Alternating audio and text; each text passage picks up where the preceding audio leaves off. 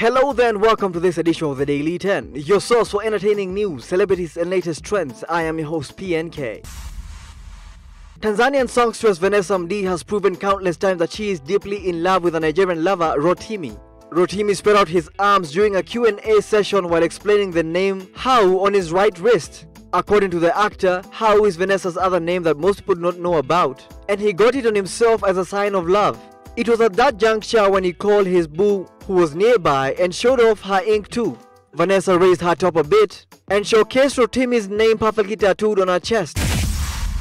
Photos of controversial city politician Karen Nyamo's baby shower over the weekend have surfaced online.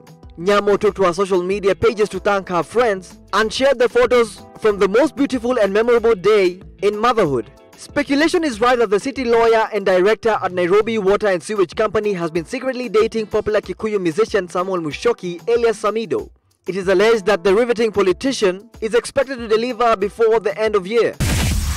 Tanzanian singer Judith Wambura Mbibo, known to many as Lady JD, recently celebrated her 20th anniversary in the music industry. Her celebration also included her marking the same number of years in a controversial industry without any scandal. However, her clean slate is now at risk of being soiled following the release of her latest music video.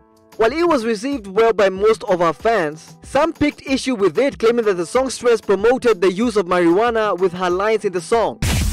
Radio host Jalangó held a grand celebrity-studded party to celebrate his wife Amina Chow's birthday.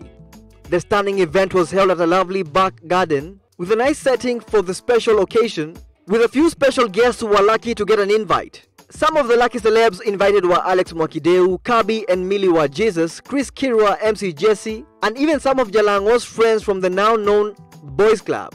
Jalangó basically wanted to ensure that his queen had the best day ever. Well, happy belated birthday to her. US comedian and movie star Kevin Hart and his wife Eniko welcomed their second child together just a few days ago and named her Kaori Mai Hart. Eniko has finally unveiled the little one's face in a beautiful Instagram picture of her holding the newest member of the family. In the photo, she had a bright smile on her face as she watched the baby girl rest in her arms and added the caption saying, Kaori was everything she could have imagined her to be. Kaori is the fourth child in Hart's ever-growing family, which shows how the comedian values his family. Rihanna regrets using a song featuring Islamic verses in her Savage X Fenty fashion show.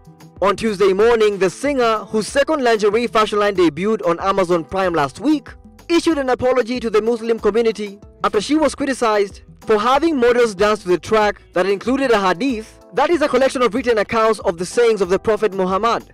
Taking to her Instagram story, Rihanna apologized to her Muslim fans for a careless mistake, saying the use of the song was quote-unquote completely irresponsible. LeBron James overcame a slow start to finish with game highs of 28 points and 12 rebounds as the Los Angeles Lakers moved within one win of their 17th championship with a 102-96 victory over the Miami Heat in Game 4 of the NBA Finals early Wednesday morning. James scored 20 of his points in the second half and added 8 assists on the night as the Lakers seized a 3-1 lead in the best-of-7 series. Jimmy Butler led the Heat with 22 points, 10 rebounds and 9 assists. But this was not enough for the win. DJ Mo has been the talk of town for the past several hours after a lady came out through Edgar Obare and claimed she had an affair with him. The expose, which many Kenyans were waiting for, left many Kenyans divided on the various social media platforms. Twitter users are definitely discussing the Mariahs and the girl who is said to be at the center of their woes. Others felt the gospel DJ had stooped so low and argued he should have looked for a woman who is good in looks than his wife. Well, let's see how this goes. Town media personality Maina Kageni has disclosed that his first salary at Radio Africa-owned Kiss 100 FM was a cool 380,000 Kenya shillings. After high school, Maina went to study in the UK but never got into a classroom even after registering for college. He then got a truck driving job and started making good money, which helped him to join the car export business by buying and selling cars to Kenyans. He later got tired of being in the UK because he could not bear the cold and came back home. He then applied for voiceover jobs, which suddenly led him to his role as a radio presenter. And with that, we come to the end of this edition of the Daily 10. Kindly follow us on Facebook, Twitter and Instagram. We're looking forward to your feedback. Make sure to catch me every Monday to Friday from 6:50 p.m. to 7 p.m. From me, PNK, here at the Daily 10. It's goodbye.